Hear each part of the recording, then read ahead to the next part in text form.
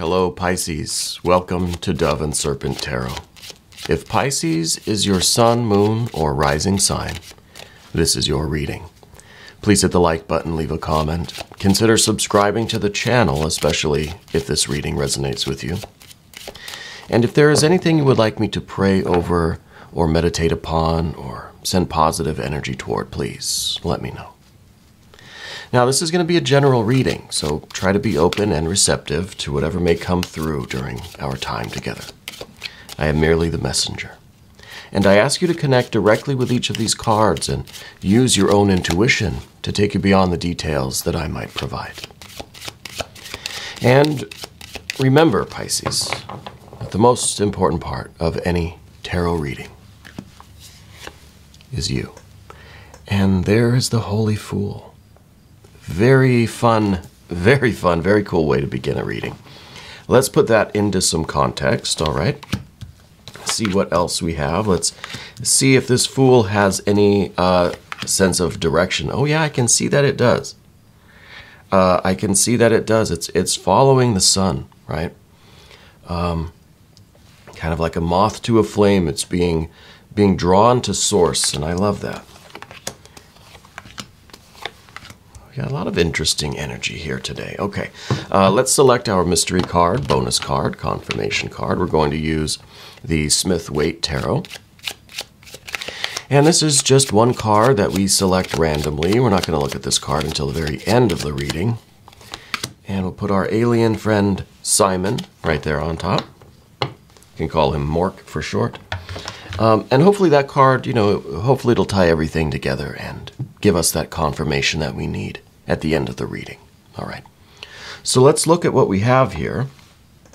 We've got major. We have our trinity of major arcana, which I really love to see. There's some fire. We have some water. Excuse me. We have quite a bit of air, right? Even the Fool is pure air. Now, the air can choose to go in any of these directions, I think, right? Here's the Two of Swords at the end, kind of talking about a choice or a decision that has been made or still maybe needs to be made as far as where this Fool is going. We could go backwards to something, but I feel like we're leaving this Ten of Swords, right? We've completed this phase of our work, and we're moving forward. So we're moving forward to the dawn of a new day. This is the golden dawn in the east. This is the new beginning.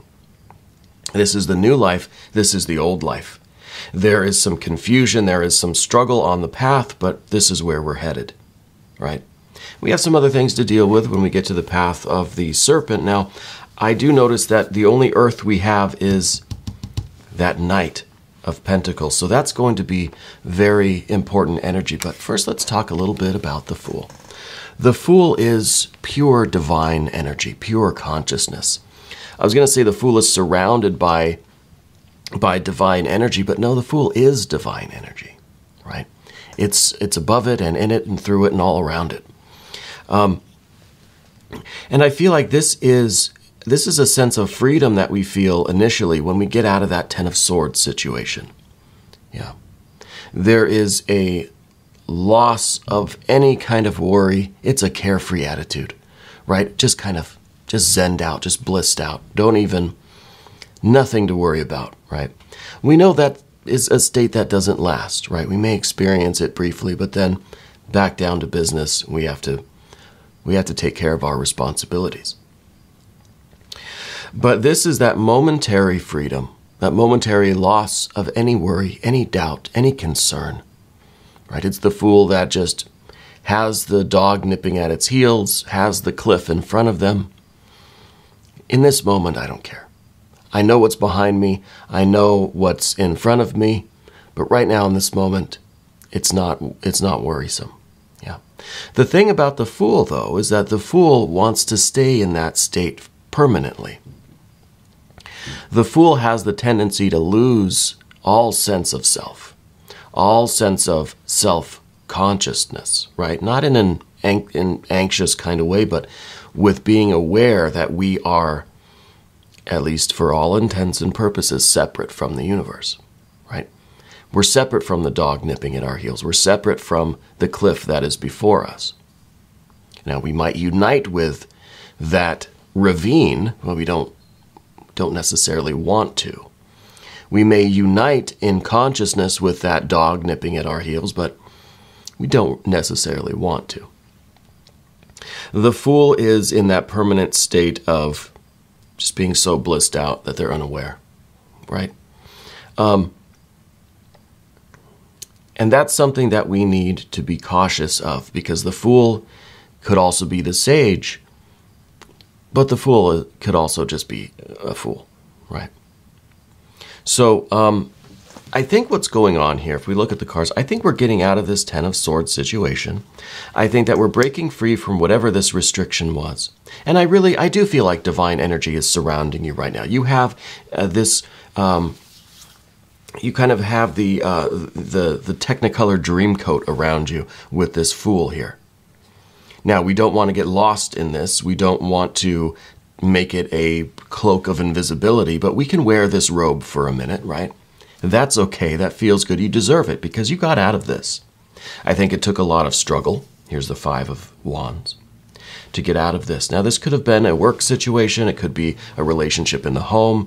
It could be a romantic thing. It could be really anything. But it was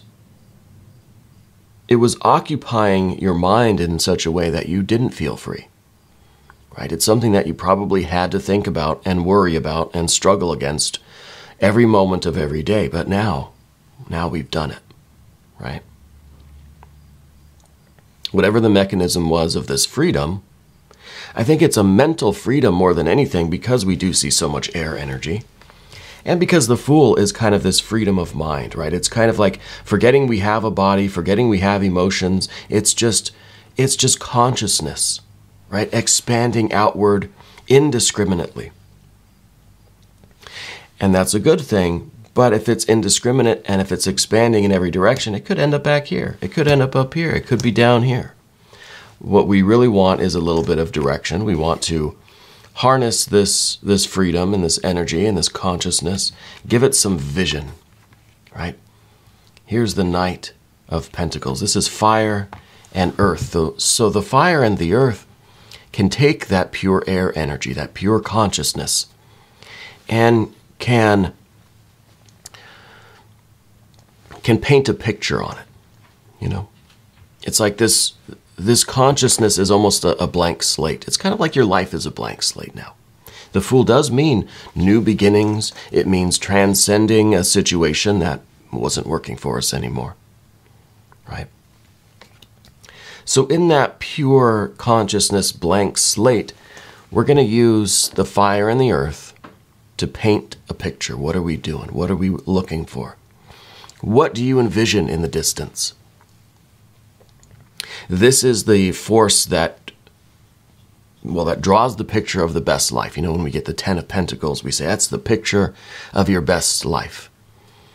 That's the postcard from the future showing you your best life, you know. This is the artist and the genius behind that postcard.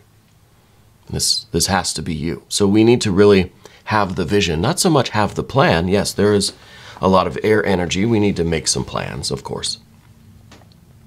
But you need to have the vision. And what you're seeing is this, right? This is the creative force.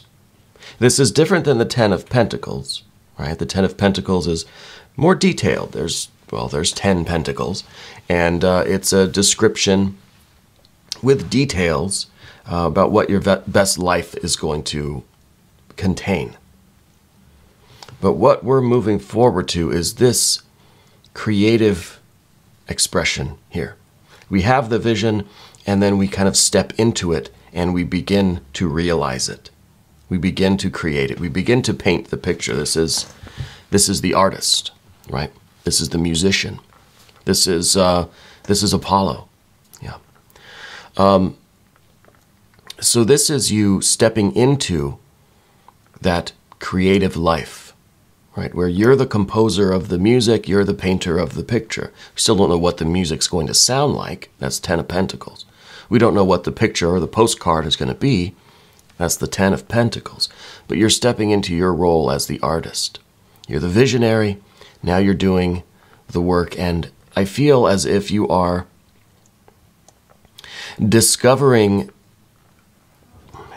this freedom, but in a different way than the Fool, right? Because the Fool is kind of unaware. It's a lack of consciousness, right? Kind of a foolishness. It's kind of a permanent state of bliss or nirvana, which sounds good. This is kind of the opposite, because this is enlightened consciousness. This is a consciousness that is still here in the real world, but it's still also in the spirit world, in that state of nirvana. It's a functional nirvana, right? So this is that concentration that puts you on the path, that you're in that orbit now. I wish we had a world or universe card here to go with this. That's all right. This is the sun that gives light and life and love to the environment to grow that best life, to take that postcard, right, and see, okay, this is what I'm doing, and then we're shining light on it. We're doing it. We're painting the picture. We're growing the seeds. We're giving love and life to ourself, to our environment, to the world. And that best life is growing around us, right? We kind of maybe need an Empress. Maybe we need like a 9 of Pentacles here. But you're the source of this. You're the one that's responsible for creating this best life. So I do feel like there is this divine energy around you. I feel like we have this connection with Source internally that is creating enough power that we can resist the crushing gravity of the external world, right? That's the equilibrium of a star, where there's enough power being generated internally to withstand gravity. And I think that gravity is, well, a lot of this stuff over here, and, well, a lot of this stuff. I mean, it's pretty much everything else, except for the major arcana. But we'll talk about the 5 of Wands now, because this was your struggle to get out of this situation. So deep down within you, you have a competitive spirit. You have this fighting spirit in you. I don't think it really likes to come out.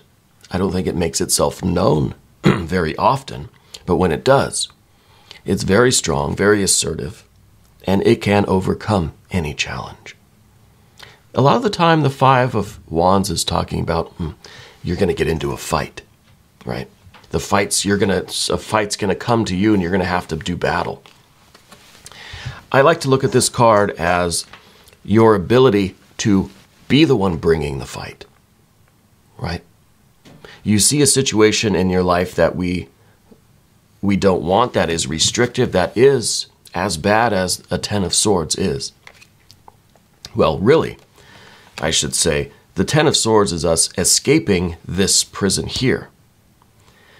Because of the 9. The 9 would be here in between, 8, 9, and then the 10 is us getting out. The 10 is, I've had enough, I'm exiting the situation. It's bad enough that we're in this 8 of Swords prison, but then there's this implied 9 of Swords here, which is all the bad stuff that goes on in prison. We've had enough, we're getting out. Hopefully not literal prison, but you know what I mean. It's a mental thing. It's energetic. So the 10 really is the escape, more than it is the situation itself. Okay. We don't really see what the situation is, because the 9 of Swords that's in between here is just implied. I don't actually have a 9 of Swords. So I'm assuming that the 9 of Swords is here, and that's really the last straw that leads us to needing to escape, right? It's the last thing that happens. It's the straw that broke the camel's back, and the camel's getting out of there. And the 5 of Wands is your ability to fight for what you believe in, to fight for your rights, right? Well, Bob Marley action. To fight for yourself, to fight for your safety and your security. And I'm not advocating any kind of violence. Peaceful methods, right? But you can assert yourself. You can struggle with this situation, which again feels like it's a mental thing. A lot of air here. Feels like it's, I think it has to do with a relationship, obviously, with someone outside, maybe a company, maybe, But it's primarily a mental struggle. Something that we have to overcome within ourselves via a Five of Wands. Something that we are wrestling with. And it could be that we're wrestling with this idea of, is this the proper place for us? Or is my genius, my creativity, my path this way? So I feel like we're kind of wrestling with maybe staying in place. I don't think it's an option, really. I think the decision's been made. But I think there was a decision that had to be made. You had to wrestle with the other air energies. Here comes our TT cat. She heard that there was going to be a fight, and she wanted to come and cheer you on. I don't think a literal fight. I think this is your ability to take the decision that you've made and to assert yourself, to push yourself in that direction to get it done. Yeah. And it's really paying off. And I think you have this divine energy around you with the Fool and with the Sun card and with this Cancer energy that we have here, this Chariot. But let's talk about the Eight of Swords for a brief moment. This is pretty straightforward. This is the idea that we don't want to be restricted. And maybe that's what we were wrestling with is, am I in a situation that's holding me back? I don't know. Could it be? We're overanalyzing it. We're wrestling with this. I think it finally, that last straw happens, right? The 9, and then we make our escape. So I think the decision's been made, but I think the origin of it was this restrictive situation, and we're struggling with it. We're wrestling with this idea that this is holding me back, right? And yes, I think that you decided it was indeed holding you back. The Eight of Swords is very much our own thinking holding us back, right? I don't think anyone literally is restricting you from being your best self, being your own creative genius, your own artist, the artist of your own life, I guess. I think it was our own thought process that was holding us back, but we've struggled with it. We've made our escape. We got to this Fool. The Fool is like a prisoner who escapes from prison, and of course I'm not advocating that. But it's someone with that newfound sense of freedom and has not a care in the world. It's only a little while later, maybe a few hours, a few days, hopefully, they realize, okay, I've got some responsibilities. I've got to start planning, what I'm going to do. It's like when I was hospitalized, I had a liver transplant. I was in the ICU for a month.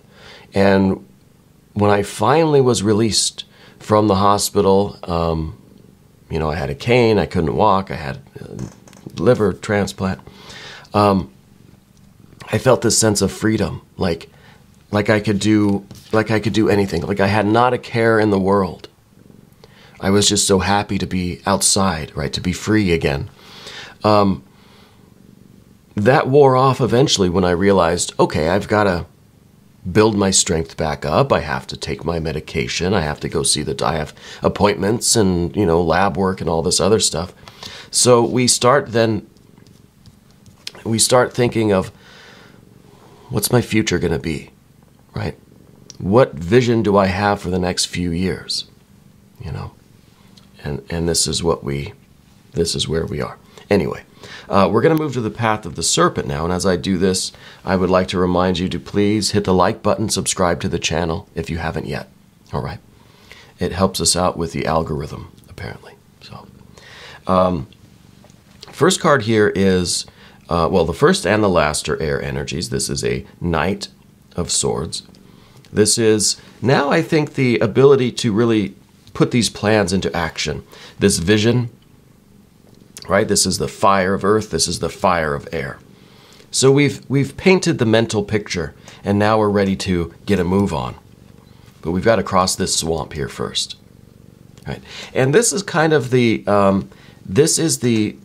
relationship with the environment. This is the timing of it all, right? So this is very, very interesting because we're talking about making this escape. I think the decision's already been made, but maybe we haven't actually done the escaping yet. You know what I mean? Maybe with this card, it's saying that, look, now's the time for you to actually see things for what they are and walk away, actually do the physical movement, right, to get out of this. This is kind of that swamp. This is the comfortable place that we might be, knowing it's kind of bad for us, but finding it difficult to leave. And I think that's very telling because it is mostly air energy here. This is a lot of thought, a lot of vision, a lot of expectation. We made the decision, but maybe we haven't actually taken the steps yet, right? Maybe this card is here to say, hey, it's time now to get a move on. All of this thinking and talking and planning is okay. Let's actually move. Let's actually take our chariot out of this swamp. Maybe we've been stuck in this mud, and it's time to go. Interestingly, again, the chariot is in the position of what we don't want. Yeah, this is the position of what we don't want. We don't want to get a move on.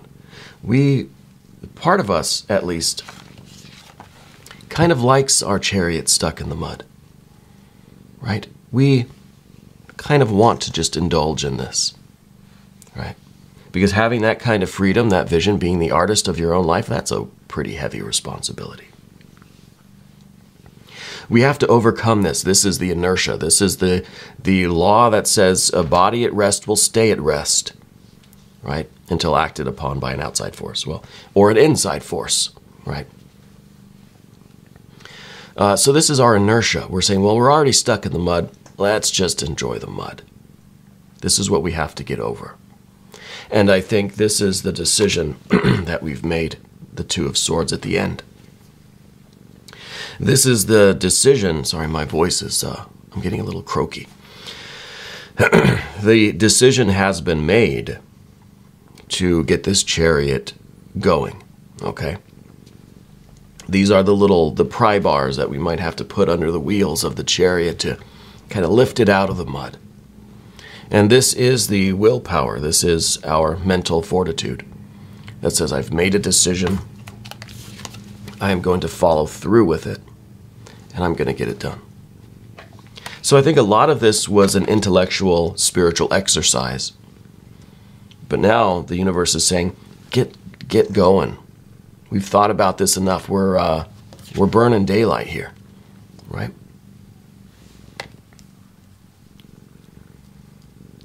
So the chariot energy, it's what we don't want, but it is what we need, right? It's time to see through our inertia, to see through the illusory comforts that we have around us. This is the water that kind of goes on top of this and says, it's not so bad. It's not so bad. It feels kind of good. We have to see through this. We have to move our chariot. We have to be so firm and resolved in our mind, in our wills, that we will move steadily along. And we'll continue to make that decision at every turn of these wheels. We're making the decision to keep going. Right? Well, let's look at the mystery card now. I'm curious what Simon has for us today. Thank you, Simon. For the mystery card, I said before I would like to see maybe a 9 or a 10 of Pentacles, maybe an Empress, something that shows we're growing this life, that we have stepped into our role as the artist of our own life, as this solar energy. And we are taking responsibility for our life, for our orbit, for our path. And that we are growing this abundance around us. So maybe even an 8 of Pentacles would be fine, right? I'm not too picky. I'm not too demanding. Yeah, I think an 8 or a 9 of Pentacles would be okay, right? Let's see what we have. Aha, no. Empress, yes. It is the Empress. I get excited when these kinds of good confirmation cards come out. The Empress is showing exactly that, this divine energy, that we are radiating our solar light, and the universe is radiating life and light and love right back at us. And things are growing around us and in us, and we are part of the process. We are part of nature, like this cat is trying to become part of my hair. There is this very wonderful harmony between you and the world when you step into this solar energy. Now, I don't think we've attained this yet. This is what we're working toward. This is what is coming for us. And this is what we are fighting for. This Empress. This is love and beauty and joy, success of every kind, right? This is growing the best. This is you materializing your best life. From that postcard, now you are the artist, you are painting the picture, and that picture is coming to life and growing in such a beautiful way around you. It really is a very optimistic card. I love the Empress. I love it so much. We are going to do an extended. If you want to stick around, the cat and I will be doing an extended reading. Just click on the link in the corner. That will give you access to all of the extended readings, not just for Pisces, but for everyone. Okay. New readings come out every day at 6 a.m. and 12 p.m. Chicago time. Please hit the like button, subscribe to the channel, and we'll see you again very soon. Thank you for your help today, teacher.